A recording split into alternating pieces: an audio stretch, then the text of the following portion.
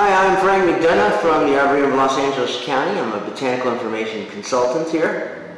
And I wanted to unbox for you a vertical container,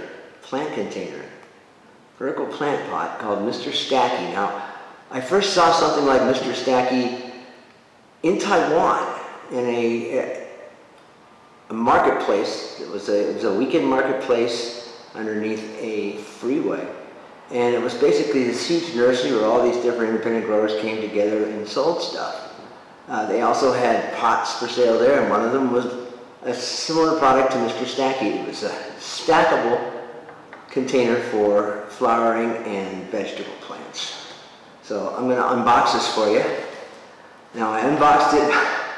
I did this video once before, and I realized I hadn't turned the video on the nice camera on. So this is already open, but here we go, boom.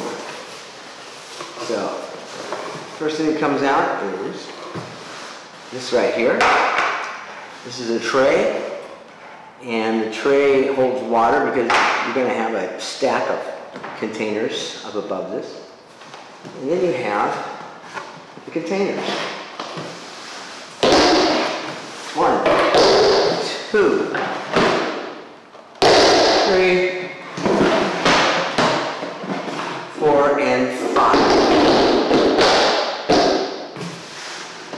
Oh, and you get this little instruction postcard. Those are the assembly instructions. There's a little bit more to it than that. It talks about it in the fine print. Let me show you.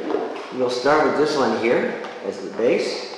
Now, in a perfect world, I'd have soil here, and we put soil in there and later plants, but I haven't been able to find a place to actually put this once I've planted it, which is really important because most of the stuff you're going to be planting is going to need a half a day of sun. And where I live, I do not have half a day of sun available anywhere. So I'm going to find a place for this and the plants I put in it at somewhere here at the Arboretum. So the first one goes down here. Notice these little keepers right there, tiny little keepers. And the way you use them is that you put these, you'll see these little spaces right here between the main part of the pot and the little support, outside support. You put those right next to the little post-like keepers in here, and then you just pull, and it snaps right into place. It's pretty nice. And after that, it gets even easier because all you need to do is line these little curved things up right here with these curved parts right here. So assembly is like, it's even easier than Legos.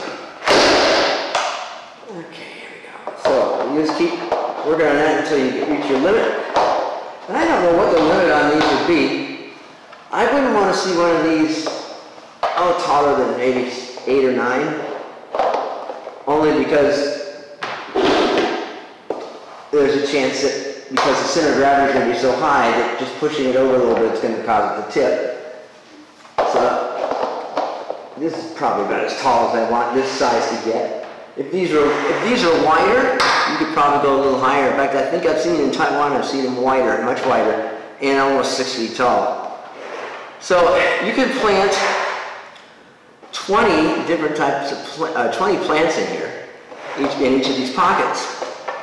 You can start with, say, marigolds or something, small dwarf marigolds or something up right on the top, and then put other little plants in here that are either not going to get much above 4 to 6 inches, or you can even put plants in here, such as strawberries, that are going to cascade.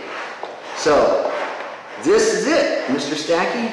I'm actually quite impressed with how easy it is to put together. I'm looking forward to getting some soil in this, putting it in a nice location, hopefully in a greenhouse, and seeing how it does.